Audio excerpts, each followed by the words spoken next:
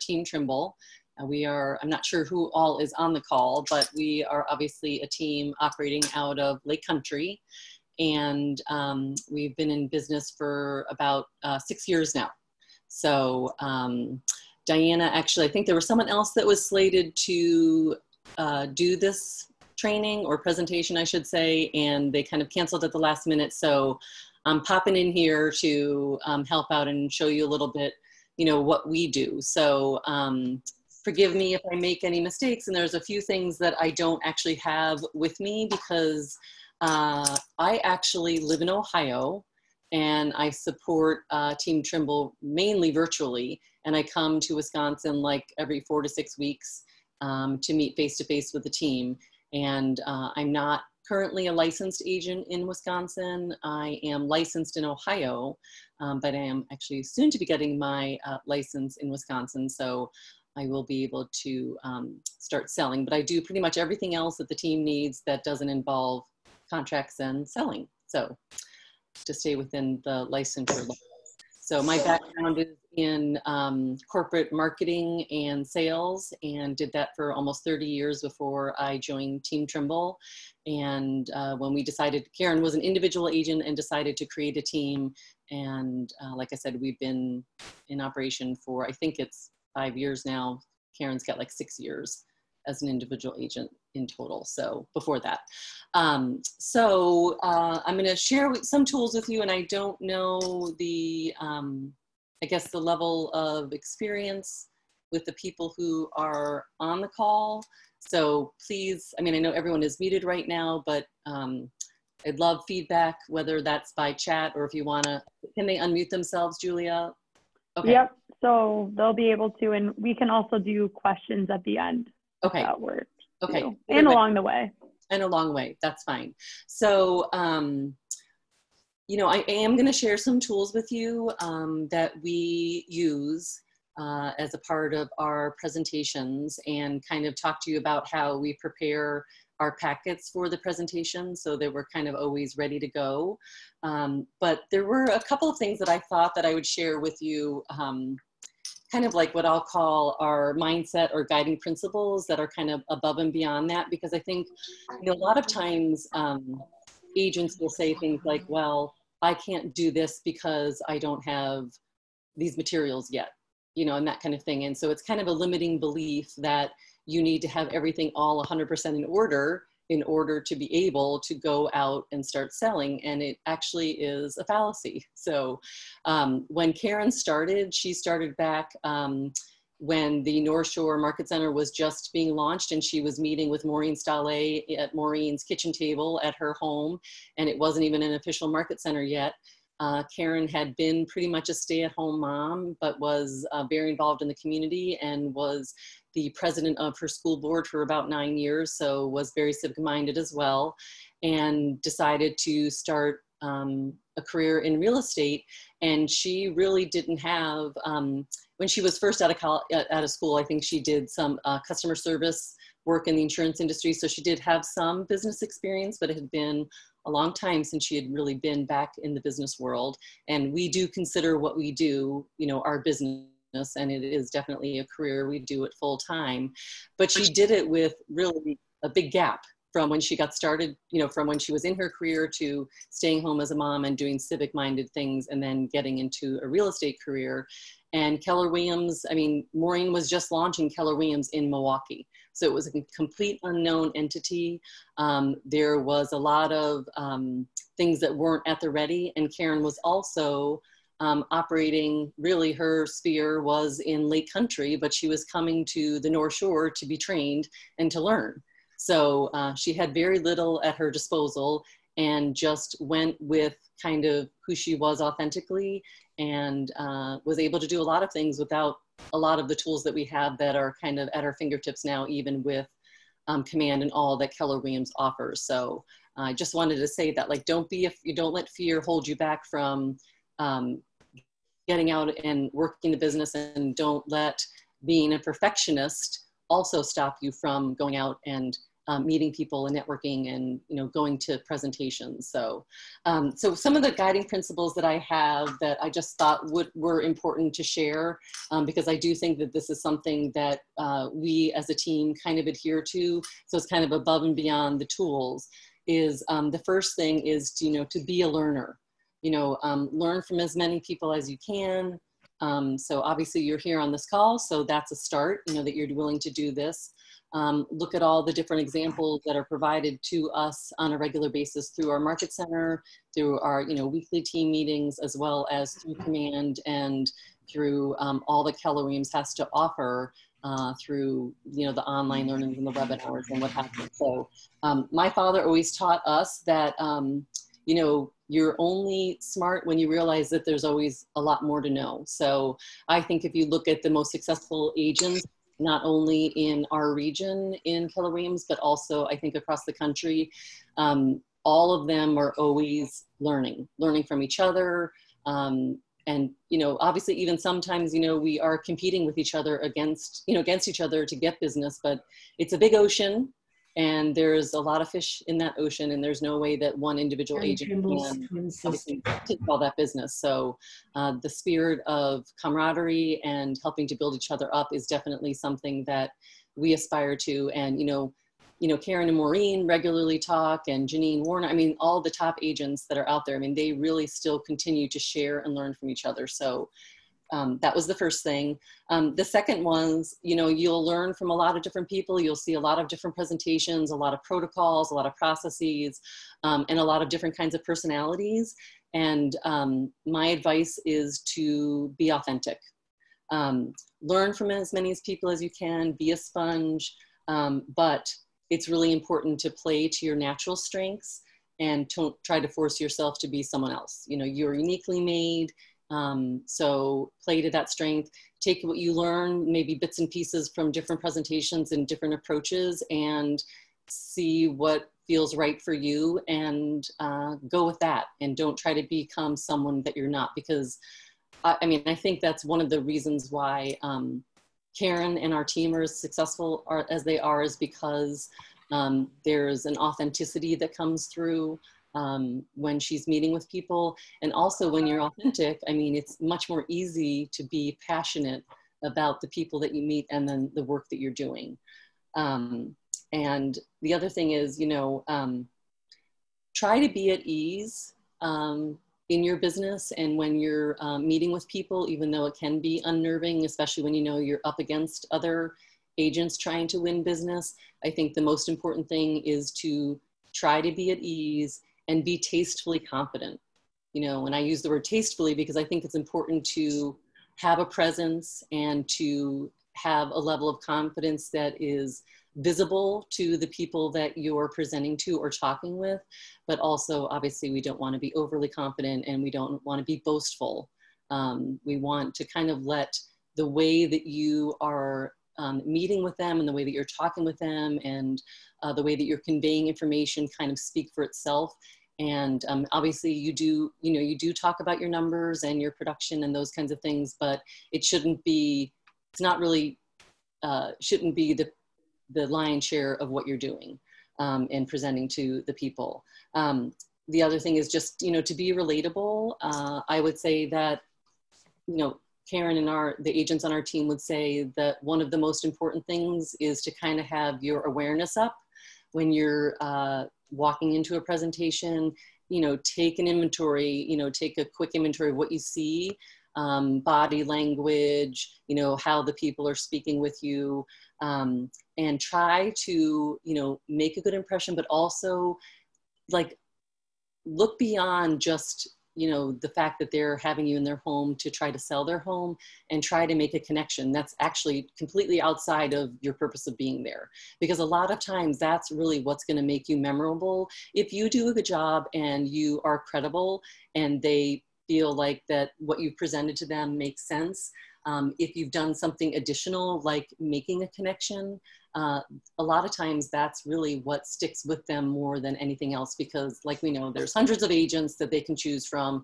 Everyone's going to come with a price and everyone's going to say that they're going to sell their home. But how can you make those connections? How can you stand out outside of that?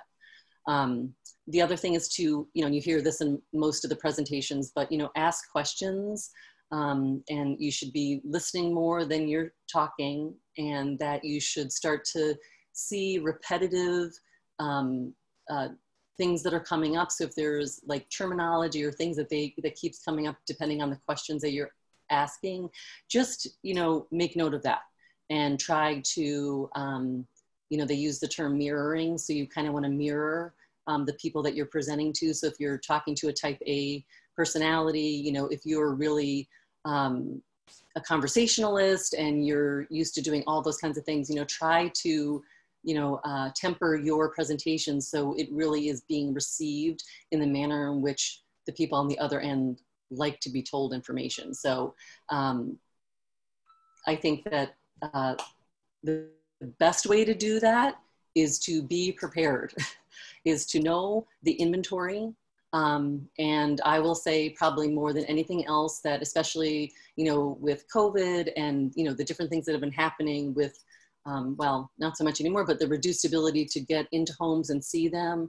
If you've got time on your hand, the most important thing that you can be doing is becoming knowledge of the inventory that's in the marketplace, the neighborhoods that are in your farm, and, know the stats from the MLS. The MLS and those kinds of things are obviously, if you look at the hot sheets and if you're looking at price ranges and you're just looking at attributes of a home to know the inventory, that's just kind of one level of intimacy with market knowledge. So you cannot replace what you know for yourself in the marketplace by being there, by getting in homes. As I'm not sure where we are right now with being able to do previews and that kinds of things, but driving by homes, looking at the photos, getting a sense of neighborhoods, looking at historical data, so that it becomes something that can just flow off your lips, and it's not something that you really have to reference all the time. I mean, obviously, like Charlie's been telling us, data is really important, because in the absence of data, people make their own decision, or whatever they think to be true is true, because there's nothing that you have to back it up. So that's definitely true, but it's like everything. If you can take data that's out there, like from the MLS, and then you marry that or balance that with your own personal information that you have that is really indisputable, that is your best artillery to use in making people feel at ease, making you be perceived as the expert in the marketplace, and being able to just talk about the data in conversation versus having to reference charts. So that's another thing that I think is really important. The other thing that I know that it looks like there's about 20 people here. I'm not sure how many people here are actually just individual agents or are agents on a team. I will say that one of the things that I love about Keller Williams is, the support that we provide each other, the information and the sharing. And if there's someone that you can kind of partner up with in the market center to do what I call team selling, I don't think there's anything that can beat team selling. And when I say that, I mean, if there's someone that you trust that you feel like maybe isn't exactly like you, but complements who you are, and you guys are willing to go on listing appointments. Like, so in some cases, you have to take a back seat to another agent and it's their listing appointment and you're there to support them. And then it can happen vice versa.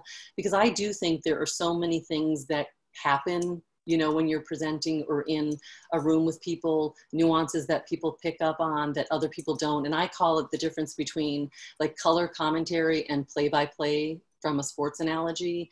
So, if, let's just say Karen and I were working together and we were at a presentation and she was doing a lot of the talking, but then I start to notice that maybe one of, the wife or someone is kind of taking notes and maybe looked away a little bit or different things like that. I can say, no, Judy, do you have any questions about what Karen's saying? Can we offer any more information?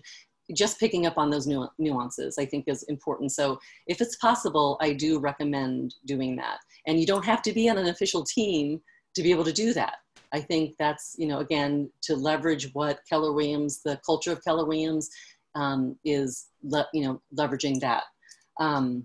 The other thing is that, I mean, I've called it a presentation a few times, but obviously when you go to sit down with people, it's a meeting, and it's kind of like where you're sharing information. You know, you're providing basically background information that can be used as a toolkit of what you would be using as a toolkit to help them get their home sold. But at the end of the day, people don't like to be talked to or at. They like to feel like they're part of the conversation. So just being mindful of that too. You know, we have these tools, but I think the tools should just be used as a guide. And the more presentations you do, the more comfortable you become at having them to be a resource and not a crutch. So, I mean, I'm sure that there are, but you know, you can do your scripts and your practicing in advance as much as possible. And really the only way to get better at that is by doing it more. And if you're not going on a lot of listing presentations, you could be asking agents to go along with them, you know, an agent that you admire in the market center, or like I said, you could ask to, you know, other agents in your office to help to work as a team with you on a listing appointment. The other thing is, I think that I like in real estate because it happens, you know, people buy and sell so infrequently, and actually even the data, the NAR data that Charlie shared the other day is that people are moving less. I mean, they already weren't moving a ton, but now they're moving a little bit less. So I like in buying and selling real estate kind of like, you know, buying like an engagement ring, or I don't know, buying like a boat or something, you know, like something that really is only kind of a once in a lifetime purchase, where you understand, like with a diamond, the color, cut, and clarity, all those things that you learn about a diamond, and then hopefully you're only giving it to a person one time, right? So, and then you forget all about it after a while. So if we start to take what we do for granted, or we don't share with people what the value is in what we do, then what they're going to think is what you're doing is putting on their home on the market to sell. And I will say, I mean, after, you know, being in corporate industry, in the corporate world for almost, you know, 30 years, and then turning to a real estate career. I mean, I bought and sold lots of houses. I actually built 3. So I think in the last 15 years, I've moved 7 times. And I will tell you that before I became an agent and before I became a business operations manager in this business, I really didn't know all the things that were going on behind the scenes, and how much opportunity there was for things to kind of go off the rails, if you will, and how much my agent really was working for me on my behalf behind the scenes, or what have you. So maybe she wasn't, you know, sharing enough, you know, information. She was maybe giving me reports, but she wasn't really kind of sharing what the value is of what she was bringing to the table. So I think that's really important, because if you don't tell them what the value is, then they don't understand, and they really limit kind of what you're doing. And there's a whole heck of a lot of things that we do that's above and beyond, obviously just listing a home for sale and bringing it to close. The other thing is, you know, to communicate with your clients, or with the people that you're presenting to. I always say, and Karen always says, you know, pick up the phone. You know, you go in, you are given an opportunity to share who you are with a potential seller, and, you know, follow up. I mean, don't take it for granted. Don't wait for them to return the call. I mean, it's like everything, you know, you want to show them persistence, and that you're willing to, that their business is important to you. So, you know, follow up with a phone call, and, you know, of course, send a personal note. So I think those things are really important.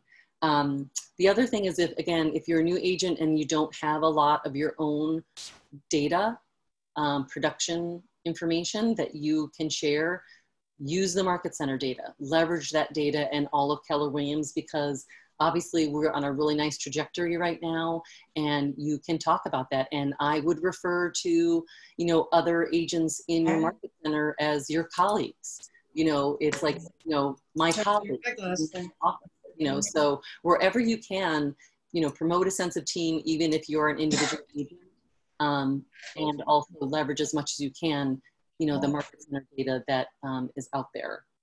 The other thing is, and this is going to be kind of a funny one, but, you know, if you don't win the listing, oh my gosh, that actually happens sometimes. I mean, you know, you walk in, you think that you got it, and then gasp, it goes to someone else. So, I mean, maybe you can lick your wounds a little bit, you know, behind the scenes and cry a few tears and, you know, pull out your big girl panties and march on. But the most important thing I think to do if you don't win the listing is to reach out to that seller. And whether it's when you find, some sellers won't, sometimes they won't even tell you. So they don't tell you that you didn't get it and all of a sudden it appears in the MLS and you see someone else got it. So in those situations, you know, what I would recommend that you do is either you call, text, or email that seller and just say, hey, I saw that your listing just came to market. I'm excited for you. I hope that you can get your home sold. I'm already thinking about buyers that would be interested in your home, and I've shared it with those buyers as well as other people in my office and other agents. I would love to help you get your home sold, even though I'm not your listing agent. I think it goes a long way towards your credibility. You also never know how you know, those kind of situations will go down. They have a contract with a listing agent. If you act professionally and if you act with grace and you act as someone that they're like, wow, that was awfully nice of them to do that. And, you know, they're still going to help me sell my home. I mean, of course, that's really what we're here to do. And plus we also have to work together as co-op agents. So, I mean, if it's a listing that I wanted, that means it's a listing I want to bring buyers to. So it really doesn't matter which side of that you're on. You always want to move forward with grace and to congratulate them and to let them know that you're going to try to bring a buyer. And hey, you might. And so then you get to see on the other side, hey, listen, I know I didn't win the listing, but I did bring a buyer. What I said was true. I'm going to help you sell your home. So I think that's really important. And then lastly is just kind of like a get ready thing, which you know, sometimes listing request appointments come up kind of out of nowhere. And I'm just always like, be at the ready as best you can, you know, have your packets ready to go, put your documents like on a Google Drive so that they're easy to update on the fly, but, you know, have kind of the guts of your listing presentations ready to go so you can turn on a moment's notice and be available. You don't want to take too much time. You want to be responsive. You want to do your homework, but you also want to be responsive. So I think it's important to have that ready to go, and we've got just like a file folder that's just filled with all of our packets that are ready to go. And we just drop in our CMAs when those are done. So I think that's important. Okay, so does anyone have any questions? I guess I should stop.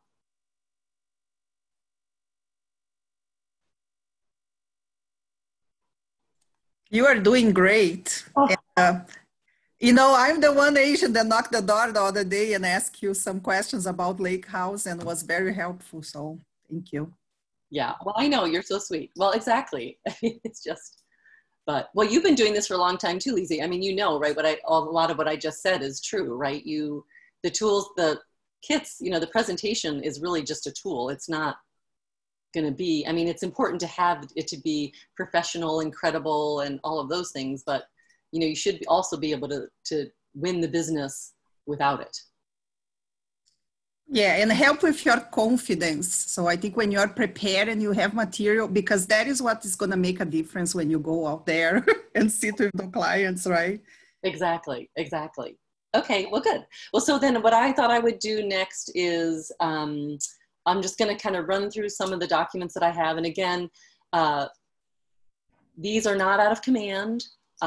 These are things that we had already that we were using as a part of our tools.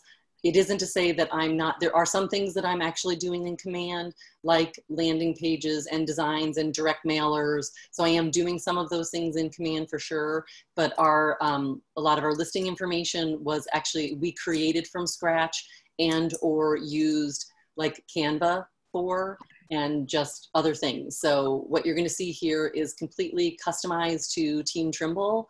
I'm not sure how useful that's going to be to everyone, except for the fact that it just really, I guess, exemplifies the fact that I really believe it's important to be authentic, and whatever your brand is, however you want to be perceived, it's important for everything to work in concert together. So this was created because this is kind of, you know, who we are as a brand and as a team.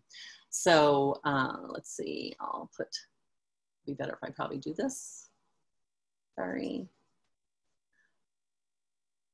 So we basically have like a blue folder or a green, I can't remember what colors, blue or white folder. And just for expenses, I guess when we started doing it, and we've actually just never even changed from it, we just bought stock folders, you know, nice stock folders. And then we bought like, you know, the label, the Avery labels that you can buy and print on. So we did those, and we have pre-printed labels with our logo on, and it just says listing packet. And we literally just put those labels on the folders. And so again, if you're thinking, you know, especially with folders and things that where there's minimums and you're like, I don't really have all that money to spend. I don't know how many listing presentations I'm going to go on. I mean, so what we did was just bought stock folders at like Staples and printed labels and just put them on there. So the folder houses everything that I'm going to show you here. So this is our listing presentation, and we always start out with, you know, meeting the team. We do try to go as a team as much as possible, at least 2 of us, if it's possible. And we also will bring, depending on where we are, like, is this someone that we know, or is it someone that is completely unknown? So depending on what that looks like will be how we, you know, will determine how we're going to show up at this presentation. But for these purposes, this is like a basic presentation. I've got like I didn't even bring it down here with me, but I've got like probably a 56-page listing presentation when we are working, you know, high-end luxury properties where we have been tasked with, you know, kind of everything all rolled up when we go in to present. This isn't that. This is just kind of your basic listing presentation that we can fine tune, add pages, make adjustments as we go. And I would think that this is what the type of thing that most people would want anyway. So we always start with, again, you know, talking about our team, you know, that this is Team Trimble. You know, we have a multidisciplined approach, and we work collaboratively for the success of our client. And again, this is our team. So, you know, we have our agents, we have business operations, which is me, and also contract to close, which is me, and marketing strategy implementation, which is me. But then we also have partners, affiliated partners that we work with, you know, staging and design, photography, and video. And then what was my other, oh, sorry, oops. And then I can't even, I'm sorry, I gotta move you guys. I can't see what my other one is. Okay, oh yeah, and then our preferred partners, so our other people. So a lot of times if people are moving and they need help with decluttering, or they need help with organization, or like an estate sale, you know, or there's things that they're gonna have to get taken care of, because we're gonna say, listen, you're gonna have to get the carpets cleaned, or you're going to have to get the house cleaned or the windows cleaned. So we have kind of a list of preferred partners that we work with. And I think that it's not, for an individual agent, I don't think it's disingenuous to say that you work with a team of people. That I think that's fine. I mean, we work, our team works, you know, we are a physical team, but we also pull in people. And I think it's important to say that, because I think there is strength in numbers and strength in areas of expertise. So the things that I do, for example, on marketing strategy and implementation, and also in operations management, those were things that I learned, you know, through all my years in business, that when I came and joined the team, I applied to the team. And, you know, the benefit is that the agents really just have to go out and work on their, you know, pipeline and selling. And I kind of take care, and obviously the negotiating, all of that, but I take care of kind of all the behind the scenes stuff. So I think it's, you could think about how you could apply this to your business. You know, what does that look like? Okay, now what happened? Sorry. Oh, there, okay.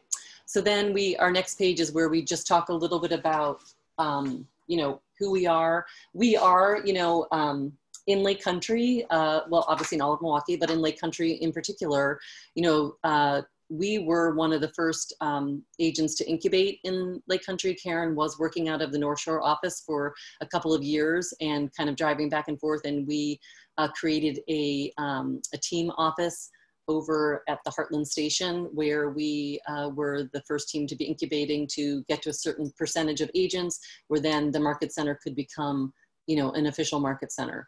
And back then, I mean, there was a lot of, you know, legacy agents.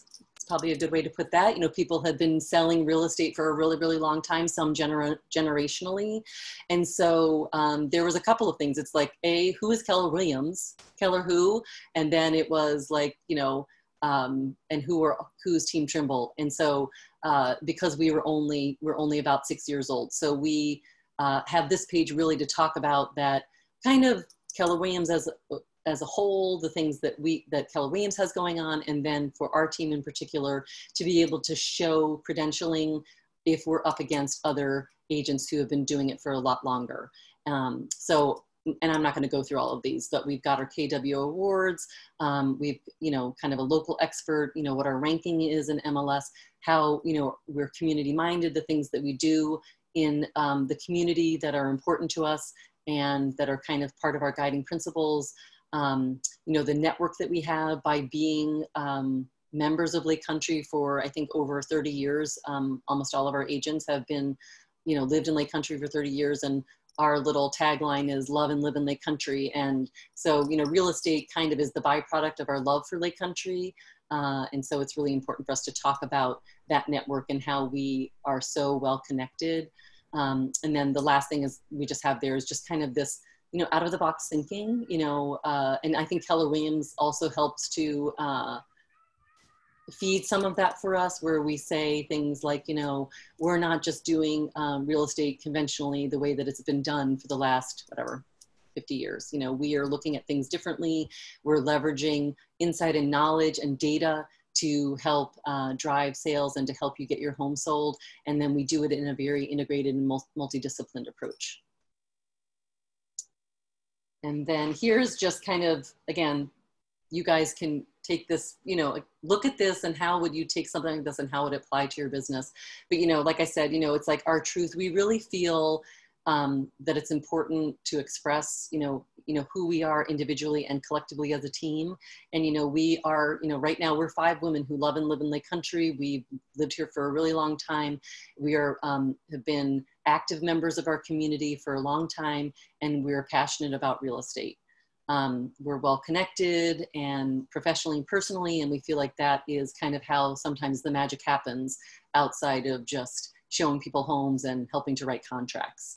So this just talks a little bit about what our truth is. So I would challenge any of you to say, okay, well, what is your truth? What is your vision? You know, what is your mission? What are your guiding principles? What are your values? And, you know, go through some of those exercises that Keller Williams has to kind of create your talking points about, you know, who you are. What are your tenets of how and why you do business?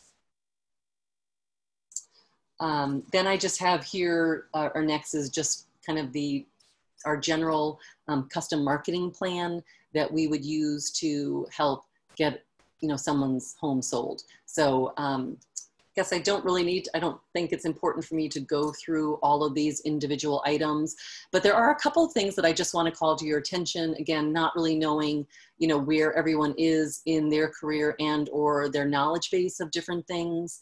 But one of the things that I think is important, and it's something that we believe in. If you don't believe in it, it's fine, but I do believe in it, and it is open houses. We do sell luxury.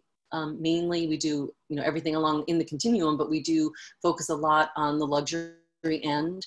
And, you know, some agents will say things like, well, it's a waste of time to do the open houses. And, you know, it's fine if you want to believe that, but I'm telling you that one of the things that open houses do is that it increases your ranking or visibility in online. So with Zillow rewards you every time you make a change in your listing through MLS.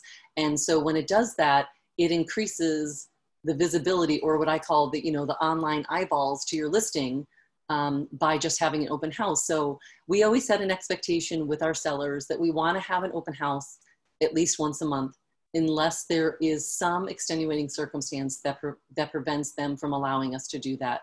And also we set the expectation that, you know, we're going to do everything we can to try to get as many people as we can through the door or over the threshold, as I say. But even if there's just a very limited number of people who actually come to the home for the open house, there is increased visibility online. And we know that a lot of people are starting their searches online. So that is also an intrinsic data point that you can share with them. And you can actually go into Zillow, like the week of your open house, and like grab a screenshot, or you can do like the dates like before and after, and show how the visibility is higher by having had the open house. So let's see. I'm just looking here to see. Okay, so the other thing that I would say too is we all know about marketing listings to consumers, but I don't think that we can understate again how important it is to be well networked, both with agents, brokers, both within Keller Williams and within the region. It's important to have integrity and credibility, and to be an agent that other agents want to work with, because you can have conversations with other agents. When you go to call a competitor, but they're like friendly competitors because we all need each other, they're going to pick up the phone and they're going to talk to you. And you can talk to them about your listing, share the attributes of the listing, say, hey, do you have anyone that's looking? Have you had a chance to see this property? And if they haven't, talk to them about it and let them know, because there's only so much that like words on a page and pictures can do. I mean, they do a lot, but a lot of times we can get agents to show a property because of what we've been able to share with them by making phone calls to them. So I do think that's really important. And right, Lizzie, don't you think so too? Do you do the same thing? I love listings. So, I'm a new grandma, so I'm enjoying my grandkids, but yeah, I love real estate, and yeah. So yeah. And I love your listings, ladies. So anytime I can help. Well, that's what we say. And that's the other thing too. Well, so the other thing about open houses, sorry. We do like to hold the houses open, and we will do them really as frequently as our sellers will allow us. And like I said, we do request that they allow us to do it at least once a month, unless there's extenuating circumstances. And although we do ask other agents to help us with open houses, we also really believe it's very important for the listing agent to hold that house open, because what you'll start to see when you're in the home, first of all, you'll start to get, a better sense of the home, how the home lives, maybe some attributes that you didn't pick up on before, so that you can be more well-versed about it. But then also, when you're doing the open houses, you start to see the people who are looking for houses. And guess what? You'll start to see, if you have multiple listings and you're holding different open houses, next thing one weekend you're at one house, the next weekend that they're at a different house. And then you can start, and if they're working with an agent, you are not trying to take their business from their agent, but there is a way, tastefully, for you to establish rapport with a buyer, whether they're working with an agent or not, and help them to see the attributes of this home and to help sell the home. So if you're establishing rapport with them and they're working with another agent, you say, oh, Lizzie, it's so good to see you. I saw you last week, and how is the home search going? Have you been able to find anything? Can you give me feedback about this house? I mean, as you start to see people more frequently, they also, you have to know, like, and trust people, right? So as they start to see you more, they are going to start to feel the same way about you with that rapport. As long as you're doing it tastefully and not really infringing on them, they're probably going to be more willing to share information with you. And that's information that you can share back with the seller. And then also, if they're working with an agent, you can say to them, you can follow up with their agent and say, hey, I saw, Lizzie did you realize that Lizzie was at 2 open houses of mine, one last weekend and one this weekend, or last weekend we had 3 open houses and your client was at 3 of them. And if they've got 8, so there's a way to establish that rapport and to help get the house sold, even if, again, if they're working with another agent, it's important to respect that, but there's a way to do it respectfully. So there's a lot of agents who will say, the listing agent is too busy, the rainmaker is too busy. And I'm telling you what, Karen Trimble will be, if we're having open houses, Karen Trimble will be at those open houses. willingly, because she understands the value of being there. So it's not just like, oh my gosh, I have to do an open house. It really is, there is a sales opportunity with those open houses and doing them. And also being aware of the market, you know, and who's looking in a certain price point. Okay, then here, let's see, just, you know, everything that you guys know about, you know, I'm hoping that you're using professional photography. If you're not, it's worth the investment. We, you know, on the luxury end, we do videos, lifestyle videos, and also walkthrough videos because it's really important at the price points that we have. We do brochures. I mean, not a lot of agents are doing that anymore, but we do custom printed brochures that a local printer does for us. And actually, I mean, you can do it either in Command or you can do it in Canva. And I've got a template that I can just pull and drop photos in and, you know, grab copy from the MLS and pop it in there. And I've got the templates that I use and upload them to, you know, the printer, and off they go. So usually I can get those within, you know, 24 hours. So we feel like it's an important thing, also a point of differentiation. And you know what? We only print like 25. It's not like we print like posts of them, but we do print like 25 of them. And then again, depending on the type of listing it is, we'll also do what's called a lookbook, which is like a bound book. But again, depending on the listing that we're doing. And then also, you know, the digital marketing, we've talked a little bit about that, but we do, you know, Facebook campaigns, and we also do some LinkedIn campaigns and targeting. So again, depending on the persona of the buyer that we have developed, we will, you know, kind of deploy an integrated marketing campaign against those folks. We also I use email marketing pretty regularly, both from letting agents in the marketplace know that a new listing has come, and then also to our Sphere and database. And then I also use it if we're doing open houses, or if there's a price reduction or a price improvement. I do use those emails. So, and again, we use MailChimp, super easy, templated. You're paying for all this, you know, high-end photography. You might as well get it out there to as many people as you can in various channels. So we do take advantage of that too. We also, Kathy, yeah. I'm sorry, Kathy, this is Robin. What did you say you use? MailChimp? MailChimp. Oh, okay. So actually, Rob, I think it's, MailChimp is actually, well, I'm not sure where it stands right now. It's supposed to be integrated with Command.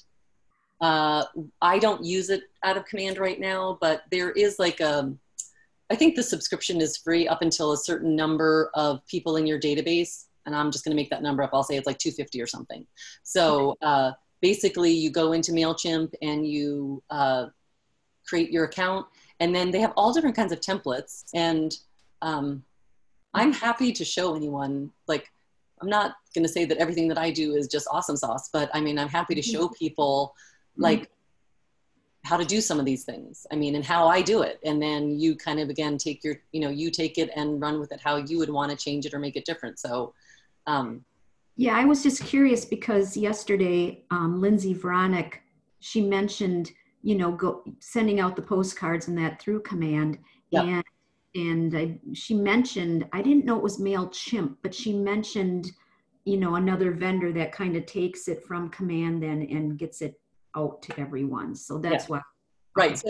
So in Command, you know, if you're using your contacts correctly, you know, and you've got them identified and you're using that in your pipeline, then, you know, it integrates with MailChimp. So, so I think I'm trying, you know, and I honestly haven't tried it through Command.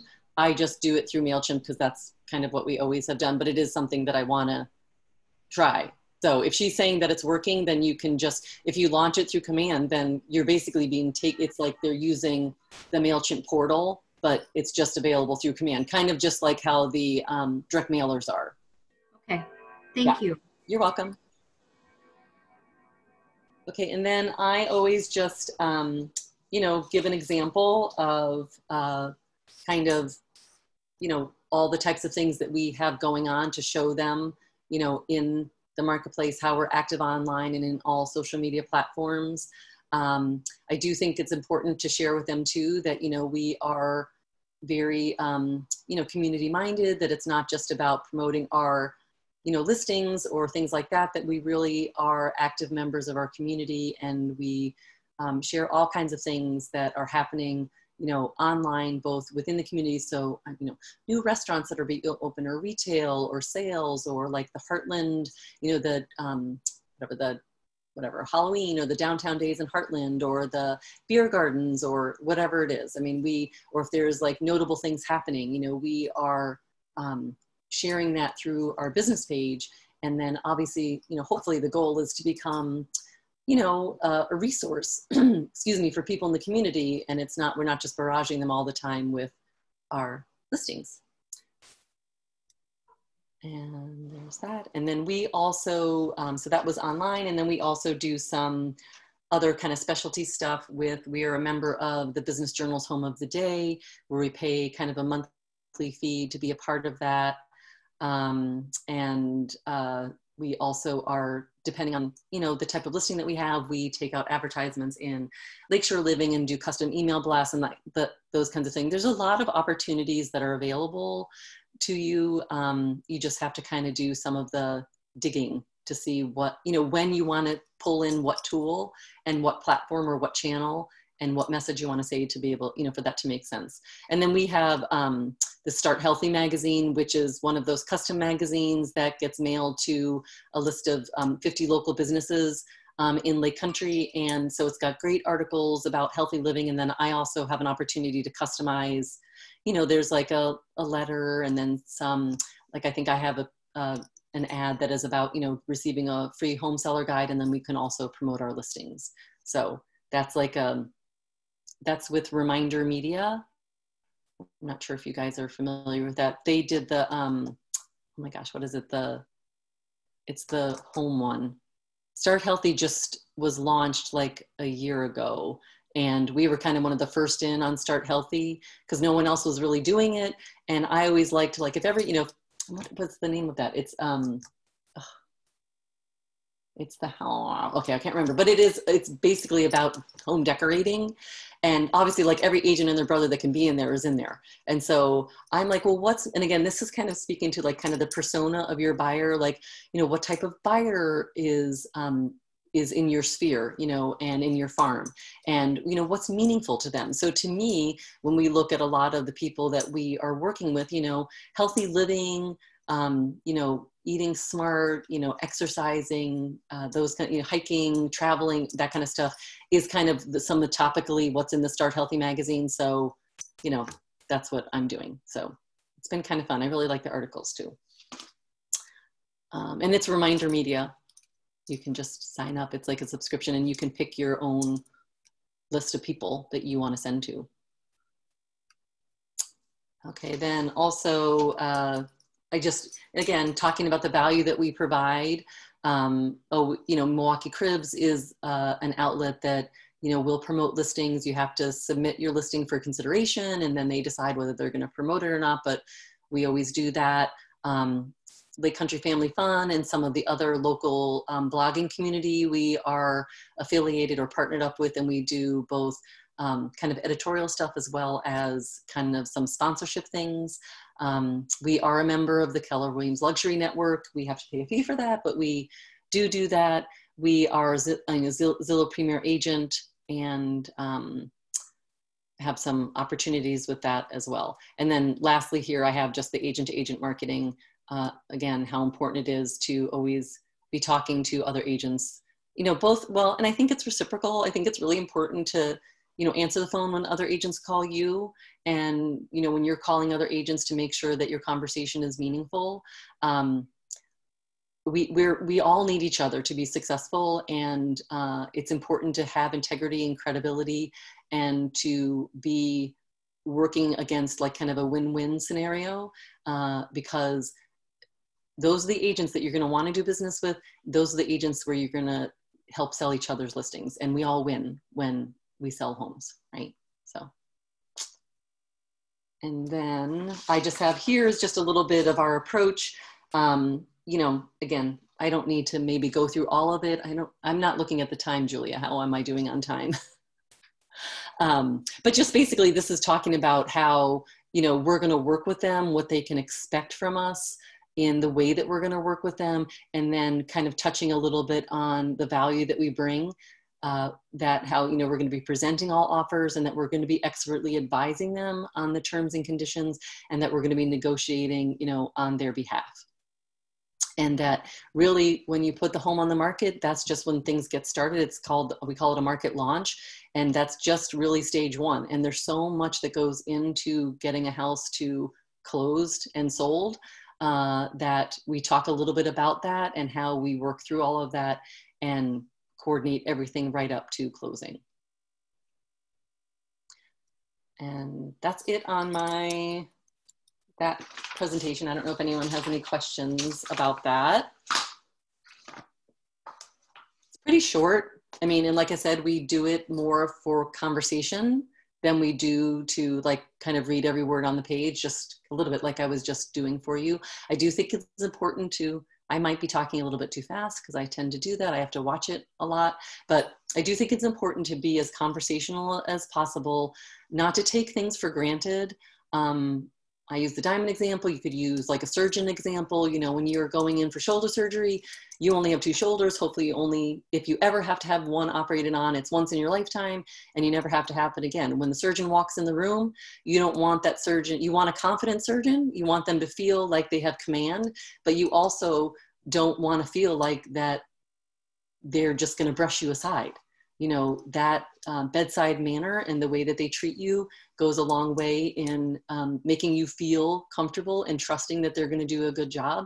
And it's the same thing. I mean, obviously we're not saving lives, but with real estate, these are people's lives. It is important. I mean, it's not, we're not going and buying a new suit or a new dress or a new pair of shoes or a new pair of earrings. I mean, we're buying and selling homes and people's lives are changing. And they're ending chapters and starting new chapters. And there's a lot of motion that goes with all of that. So it's important. And I guess also saying that a little bit, I do think it's important that if you don't win a listing, obviously what I said earlier on is to always follow back up with that seller and congratulate them on the listing. Tell them that you're going to try to bring buyers and that you're going to share it with people so that they can get their home sold. But then also, I think it's important, you know, at the back end of it all, for them to understand that there is a lot that goes into it, you know, and that making a connection with an agent is probably, if you've got the credentials and the know-how, the most important decision, and well, price, probably they're going to have a conversation with you about price, but there's a way to talk through that as well, so that hopefully they're not making the only decision based on your price recommendation. But you know, you make connections with people. People choose to work with people because they know, like, and trust them. You know, you could be up against one of the biggest agents in the area, and you know, what are your unique qualities about what you do, what you bring to the table, and that could be the connection that would make them feel important, make them feel like that their business is important to you. So like if I were an individual agent, you know, and I was going up against, I don't know if Jay or any of Jay's team is on my call here, sorry, but, and they do a great job. So I shouldn't have said a specific name, but I would say, you know, I'm an individual agent, but I have a team of colleagues that I work with, that, you know, I call in as needed throughout the process. And, you know, your business is really important to me. And I'm going to treat you with a white glove treatment. I'm going to, you know, you're going to be my number one. So, I mean, again, that's just a way to overcome an obstacle if it's there. Okay. That's that. So then, okay, did anyone else have any questions? Sorry, I interrupted myself. There was a comment in here asking, where do you recommend new agents start when it comes to marketing and lead generating beyond their sphere of influence? Oh, and lead generating beyond their sphere of influence. Well, I mean, I would say probably become as involved as you can and be a giver in your community. You know, you have to be careful. It's like know, like, and trust. You know, it comes in that order.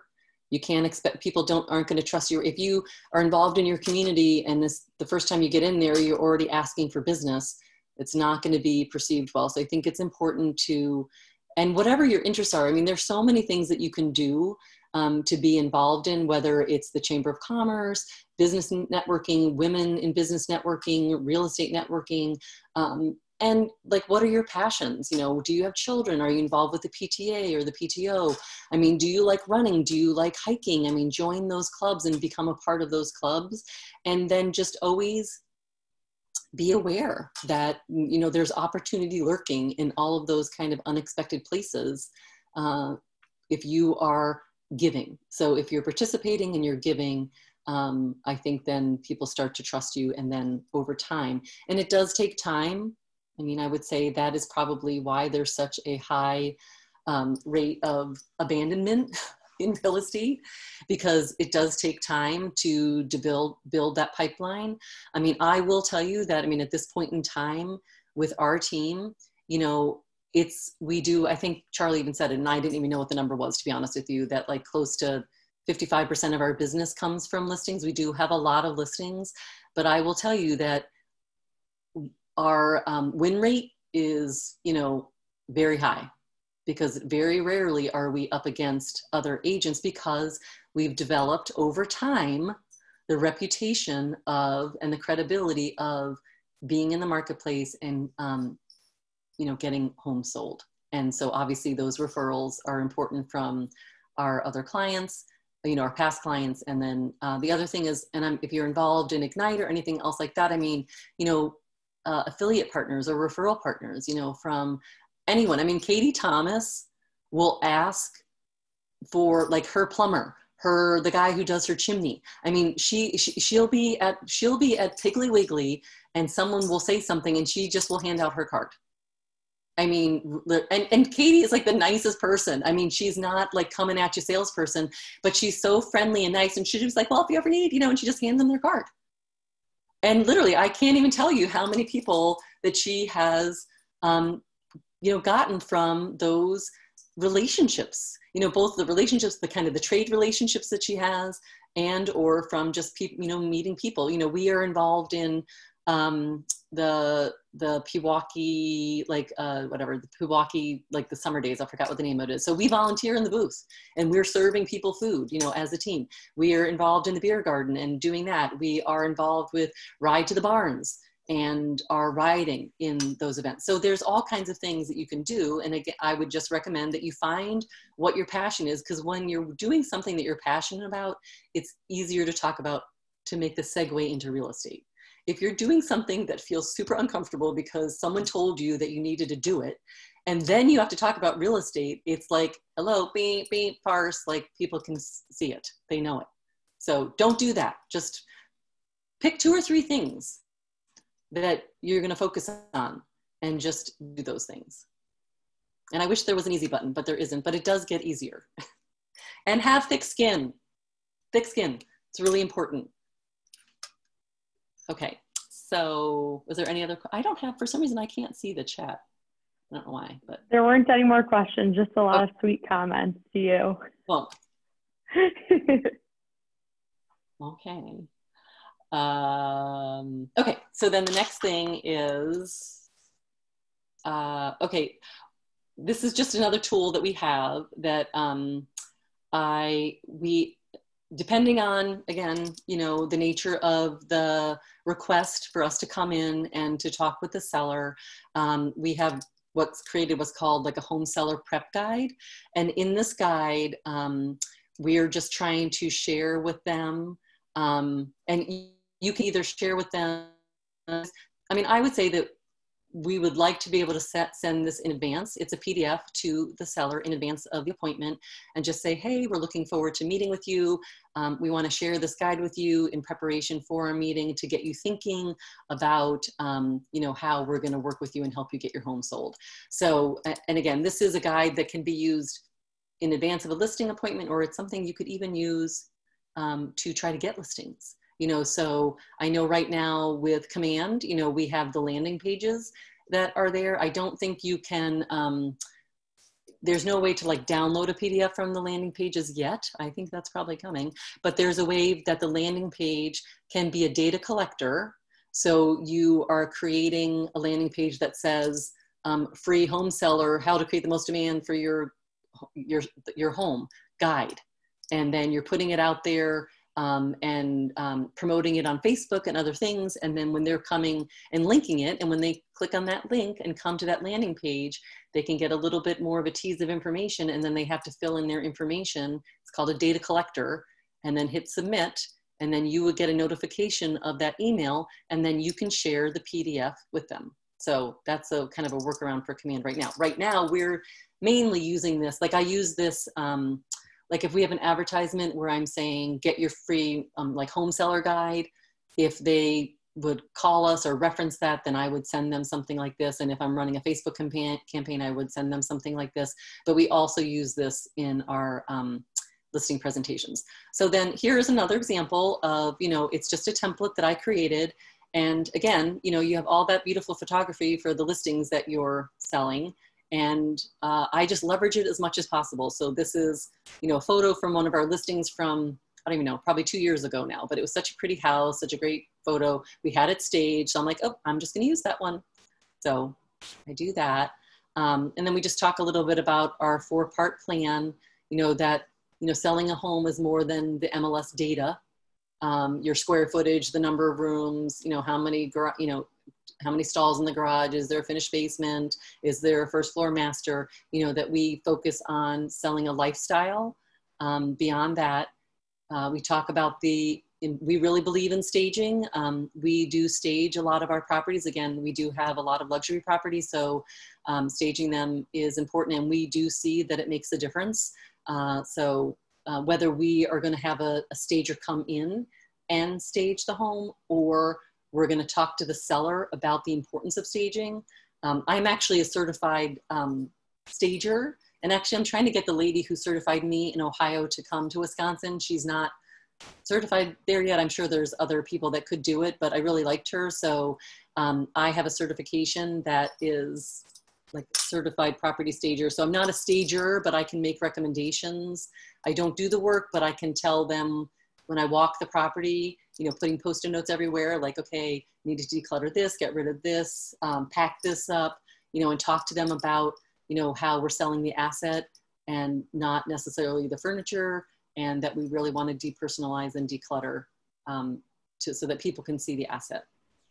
Talk a little bit about, yeah. Sorry to interrupt you. How did you get your certification? So I have, yeah. So you know what? I just did some, I was going to pull this up real quick. I did some digging. Let me see if I can get you, if I open up one of my, sorry, I have so many different emails, but I was just going to pull it up because I can't remember. So there was a woman in Ohio that she's actually from Canada. So it's the Professional Property Stager Learning Institute. And so she is certified to she's licensed, I don't know what the word is, to certify, to become a professional property stager, which is a designation within the National Association of Realtors. So, it's like all those little designations that we have, behind our names, like master negotiator, those kinds of things. So she has a curriculum that she created and had it approved. And now she can run these classes, and at the end of it all, you take the classes, then you pass the test, and you can become a certified stager. So I did it last year. I think it was a year ago, this past spring. So I talked to her about becoming certified in Wisconsin, because I would love to bring them to Keller Williams and be able to do anyone from the market center. So, that was Robin, right? Yes, I'm interested in that, and the time that it took you to do that. That would be something that I'd be very interested in. Yeah, so I'm glad you said that. So I'll follow up with her, because I put it, out there for her, and she was actually going to look into it. And then I honestly just haven't followed up with her with COVID and everything. So I'm not really sure what she would be doing right now, but at least we can put it on our radar and see if she can get the certification to be able to certify us in Wisconsin. Great, thank you. Yeah, sure, of course. Then we talk a little bit about, our pricing strategy, and then, hiring the right team. So again, kind of some of the things, I'm not going to go through this verbatim, but just, this is just the guide that we provide for them. And, you know, we are really trying to work in concert, in collaboration with the seller, to help glean and pull out information from them that makes their home special or unique, aside of the fact that it's a 4-bedroom, 1st floor master, 2-car garage in Heartland. So, and really the best person to help answer those questions are the people who have been living there. So we ask them questions like, you know, which rooms do you spend the most time in? You know, what is your favorite part of your community? What is your favorite space in your home, or your favorite memory that was created in what space in your home? You know, going back to like when you first bought this home or built this home, you know, what was it about this home that had attracted you to it? And then is there something special that you'd like to share with the next owner? I mean, I know a lot of people will do, like when buyers are writing offers in competitive situations, the buyer sometimes will write an offer. I mean, I don't see any reason why you wouldn't be doing the reverse. You know, why aren't we telling buyers that are coming into this home why the seller, or what the favorite things are about that home from the seller's perspective, you know, or when they first moved in, you know? So I think that that's, again, just thinking about how can you differentiate, how can you make this home special? And, you know, everything, all these answers that are then are going to kind of culminate into creating a lifestyle about that home. And it's going to attract, you know, the persona, the type of buyer who's looking for that home. You know, if they're looking for, let's just say, for example, like a 2-story great room and a finished basement, is that because they're a growing family, or they're a new family and they're whatever, have their 2nd or 3rd child on the way, and they want to have a lot of space to be able to, you know, host family gatherings there, or have their friends come over, you know, those kinds of things. So I think it's important to take kind of the feature, like what are the features, and then think about what the benefit, or what is the lifestyle that that feature provides potentially for a buyer who would be looking for a home of this type. Here we're just talking about the staging to sell, you know, just how we need to depersonalize and declutter. We want this buyers to, you know, we want it to feel like it would represent their lifestyle without being too personal. We want them to feel like that they could envision themselves living in this home. The way that this is all written too, just FYI, this is like helping to build the rationale for you when you have to say the hard stuff to them. Like, okay, you're getting ready to move. I mean, we're going to put your house on the market and we want to sell it, right? So let's get moving. Let's start packing up some of this stuff. And whether you're going to get a storage garage or find a place to pack it up and put it, we need to recommend that they do these things. And I think one of the things that, again, this is where the confidence and the graceful authority comes across. I mean, you don't want to offend the seller, but there is a way for you to say, listen, I'm the expert. You're hiring me to sell your home. And based on my expertise and my experience and what buyers are looking for in the marketplace, if you want to get the most value or price for your home, these are the things that I'm going to recommend that you do.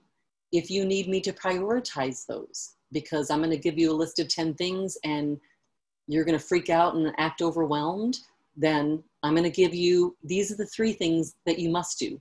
These are the 3 things that I would like you to do.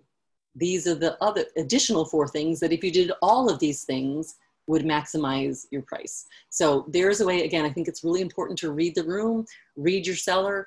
I mean, a lot of times, you know, they're holding it all together. First of all, they're emotional. You don't, you know, why are they selling their home? They're overwhelmed with the task of getting it ready to bring it to market. And now you just like dump a list of things that they're supposed to do. And, you know, you want to be a friend, not a foe. So if you're perceiving that there's no way that they're going to be able to do all of that, prioritize it. If you're perceiving that they're going to need help, offer services. Say, you know, if you think this is too much and you don't have like family or friends that can help you with this, you know, we have a list of services and companies that specialize in this that can come in and help you do this. So read the room, but you do have to make the professional recommendation. So, and just make decisions, you know, on the fly as to how to adjust as you're watching your seller crumble in front of you. Okay, then the pricing strategy. I mean, just we talk a little bit about this. This is kind of the high level. This is not the pricing recommendation, but we're just talking to them about, you know, what our strategy is about pricing, you know, that you want to price in the market, not above the market, and that you want to also talk about, you know, the comparable homes. And we always say things like, you know, given the attributes, when you're making a price recommendation, usually it's a range, and we're saying, you know, given the comparables in the marketplace, you know, this is what, when people are coming to look at your home, they're also looking at other homes in this price range. So knowing their competition, sharing those listings with them so they can see by photos, you know, what those other listings are. And, you know, sometimes most of the times they're thinking that their house is the best, right? That everyone's house is, well, that house has this, and they have got a quirky little garage, and yeah, but la la la. I mean, just taking the time to even walk through some of the comparables with them, with the photos, and if you've been in the homes, and again, knowing the inventory, when you have opportunity to be in the homes, you should be in the homes, you know, letting them know, listen, I've been in this home. Your house is heads and shoulders above that home in these 3 ways. That home is better in these 3 ways. I've been in that. I've been in your home. I've been in that home. And, you know, this is why we're making the recommendation. So when you can speak from authority, firsthand authority, other than just what is showing up in the MLS, it's going to bode well for you and for them, hopefully. Always, you know, we're setting the expectation about, you know, real estate is a supply and demand business, and sometimes, you know, demand is high and sometimes it's not. Right now, you know, demand is super high, so that's a good thing. But just preparing them for, you know, how we're going to potentially be taking a price reduction or doing things to change or shift based on what I would call feedback. So we always take the outliers out. You know, we get the feedback from showing time, take the outliers out. But when you start to see a trend in feedback, you know, you want to share that with the sellers. Then we just talk about, you know, hiring the right team. These just kind of talk to like kind of what our strengths are. And then we get to the very end when we just have some questions, you know, kind of what are their motivations, you know, what their experience is, how do they want to be communicated with, you know, what kind of updates, you know, we usually do regular updates, but we'll cater it to their needs if it's something that they absolutely have to have. We usually provide feedback, but again, do they absolutely need to have it right away? That's usually what we do, but some are more, you know, sensitive than others. Do they want to get it as a text? Do they want it in an email? Those kinds of things.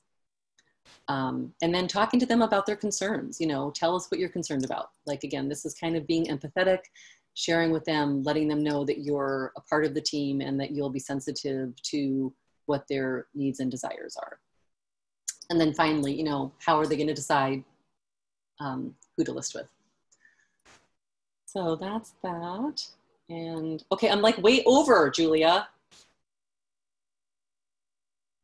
You're doing such a good job though. I don't know about that. It's all the, okay, so then there's that. Okay, so that was that. And you know, I'm not going to spend much time on the rest. I mean, I just have a couple of other things. Is just, we use like, again, I'm a marketing person, so I think, you know, graphics and branding is really important. So, you know, when you're showing up to this appointment, you know, having everything all nicely done, doesn't have to be expensive, but looking professional, you know, can you just take down a list of home improvements and write it down? Or can you give them a sheet? Now this, what I do is I give them the sheet and then they kind of fill it out in handwriting. And then I take that sheet and I add in when I type it out, and then this is what we put, you know, in the MLS and then also at the home so that people can see. So, you know, again, this is like nothing. This like I put, well, I know Julia, you're the command. Are you like the Canva girl now? Yeah. Yeah. So this is, I can tell. I'm like, so Julia's in Canva. So this is like, I'm the Canva girl, like the design tool for non-designers. So I just, and there's a lot you can do for free. You don't need to. And it's so easy. Yeah. Well, now, like for me, just recently in the past 6 months, they now linked to our Dropbox. So I used to have to upload all the photos. And now if you go down like beyond folders and it says more, you can link to like Google Images, you can link to your Dropbox. So when we get our photos from our photographer, I immediately bring it over to our Dropbox. And then when I'm working in Canva, I literally just go down, I type it in and it pulls that folder, and then I can just slide over any photos I want. It has been a miracle. It's awesome. So I love Canva. I mean, I'm sure Command is getting there, but I do love Canva. And then the only other thing I had was just like, you know, kind of our like intake sheet. So the questions that we ask, you know, the particulars about the home while we're there, because otherwise you know, we can either have the seller fill this out or the agent will fill this out. It kind of just depends. And then I'll just wrap up with this just to tell you the things that I typically have in our inexpensive labeled folders that are ready to grab and go. I have our overview. I have that home seller prep guide. Even if we've sent it in advance, I also include it there. I have our home improvement list here. I have a preferred vendor list to share with them. I have the home details checklist. I, of course, have business cards of our agents. I have physical examples. So, you know, in the presentation, I have like just screenshots of stuff, but I'll have like physical examples of our direct mailers, the Start Healthy, the brochures that we use so that they can physically feel and touch those things and know the quality that we're talking. I also have what I term like a link sheet, because not everything, I can't leave everything with them, but I can have a link sheet to things that we have. So I will have a link sheet that links to like a landing page of a property. So so it'll show them what their landing, you know, this is what your landing page is going to look like. It'll have, you know, all the information, the photos, and then also the tour, the video, and then data collector that I will use to promote the listing. I'll have a link to some of like just lifestyle videos that I think are important that may be beyond just that one that's on that page, just to show them the types of videos that we would create. And then I will have a link to the Business Journal Home of the Day. And then I also have, I didn't have this, I don't know if you guys can see this, but you know, Charlie does those, the data, you know, every week or whatever, once a month, the MLS stuff or the Keller Williams stuff. We created something in COVID called How's the Market?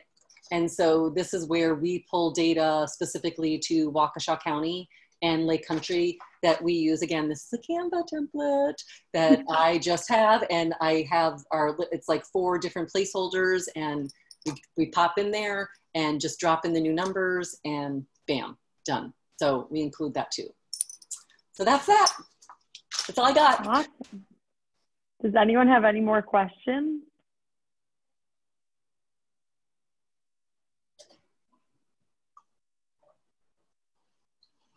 Okay, well. Awesome. Well, thank you so much for coming on, Kathy. We really appreciate it. You're welcome. And if anyone has, I know a bunch of people, because I went way over. If anyone has any questions, I mean, or wants any, I mean, I'm always happy to help people, even to get people started or to show them how I do it. I mean, like I said, I'm a lifelong learner, and I love to learn, and I a lot of times just hunt and peck around until I figure things out. So, and I try to watch as many webinars and seminars and learn from as many people as I possibly can, even at over 50. Yeah. So. Thank you so much. Thank you. Good to see you. Thank you. Okay. Bye, guys. See ya. Bye.